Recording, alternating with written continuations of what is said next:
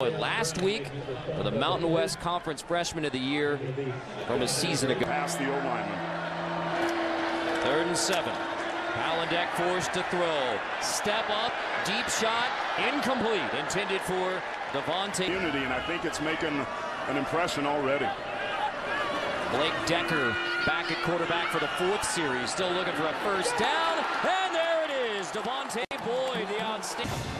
That ball was on the money. Just a good job by Blake Decker. Good protection there. There was some late pressure by Deion Hollins on the backside, but a beautifully placed ball on the wheel route to Devonte Boyd out of the backfield, getting great inside run inside when they need to. Can they do it here?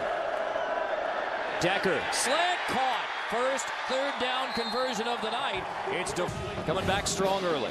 I like Decker's ability with his opportunity to throw more accurate passes this year. Accuracy is a function of not only throwing it to the right guy, but knowing when to throw it, and Decker did a good job with both of those on that last one for the big. 5 in the red zone for Decker and the Rebels.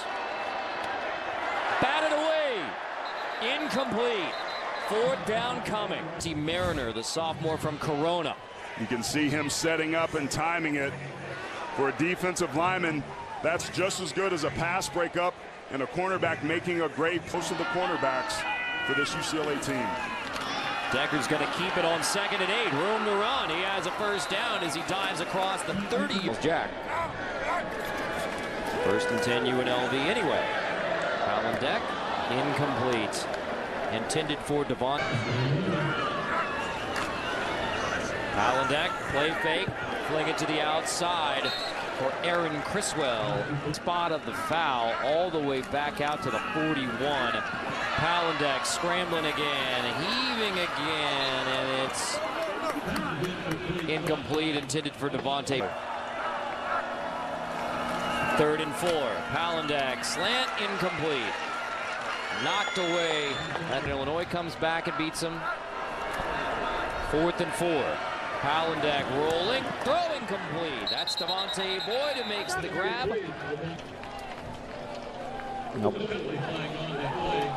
5-yard penalty. Repeat, 4th down. Oh, man. Time to throw. Palandek dragging Devonte Boyd, and he is wrestled down as soon as